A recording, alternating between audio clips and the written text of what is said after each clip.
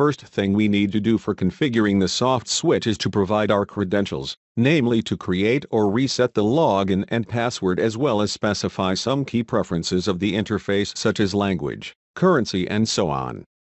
This is done at My Preferences page of the Soft. Click My Preferences link on the main menu to go to My Preferences page.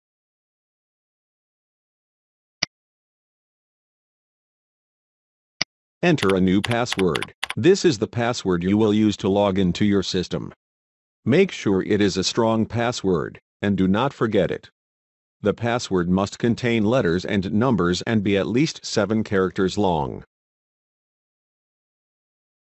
Confirm your password here.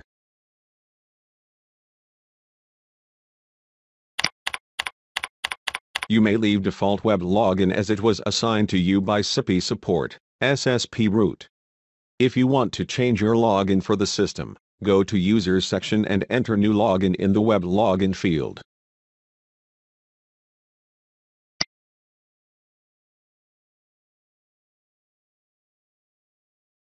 Let's leave it as it is and go back to My Preferences.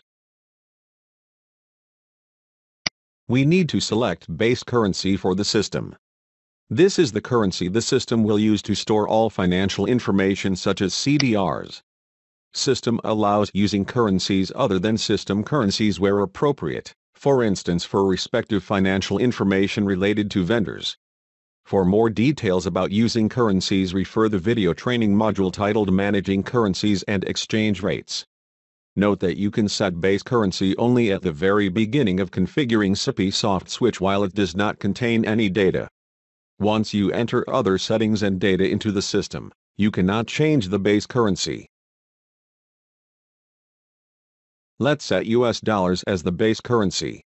Next we will set the default time zone for your switch.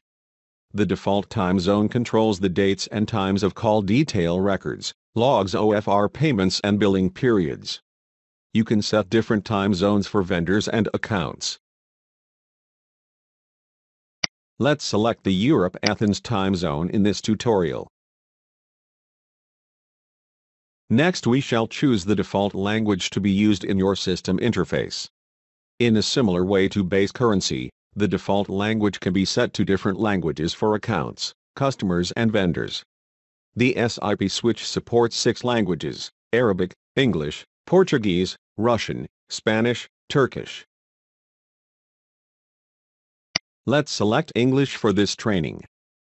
In this combo box you can select Excel or CSV format of files used for bulk downloading. For more details about bulk downloading, please see How to Bulk Download video tutorial as well as Sippy Softswitch handbook. Or press Continue button to go on. For convenience, you can choose the default page that displays after you log into your switch. Let's select the My Preferences page to be first our default login page.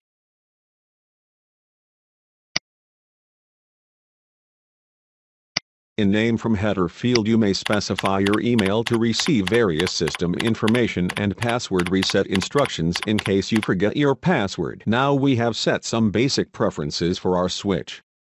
Press Save button to save all changes.